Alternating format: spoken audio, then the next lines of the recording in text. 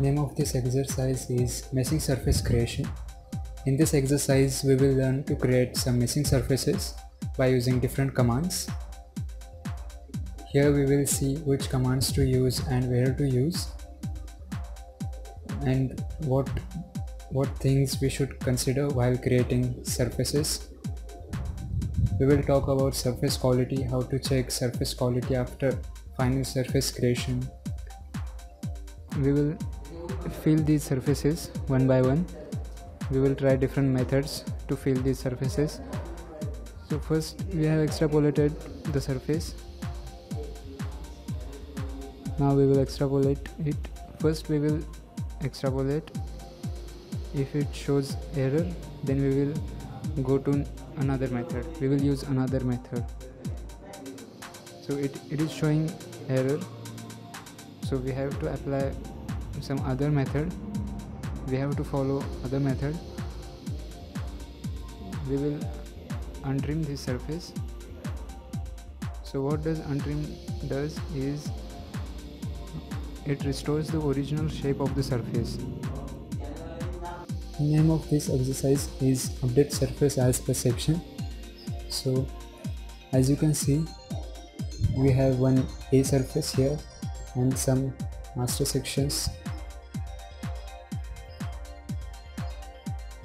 So this data will be provided by the customer, and he will tell you to update the surface as per master section. So if you take the section cut here, then you will see that there is a gap between master section and the surface.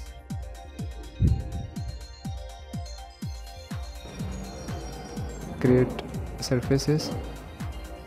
So first we have to measure these parameters.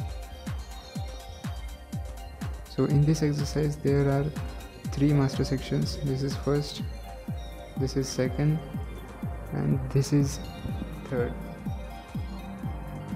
So we will update these surfaces one by one.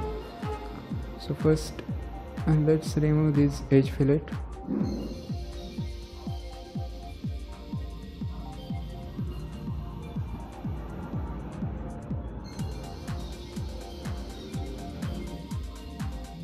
Now we are going to separate these 2 surfaces. Now let's remove this edge fillet. Now extrapolate this surface so that we can get one edge. Now extrapolate this surface.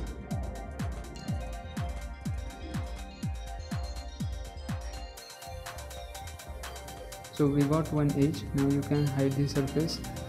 Now we have to create one surface at an angle of 155 degrees. So we are going to use sweep command with reference to surface. So we have selected one guide curve and reference surface, and the angle is 155 degrees. Let's increase the length.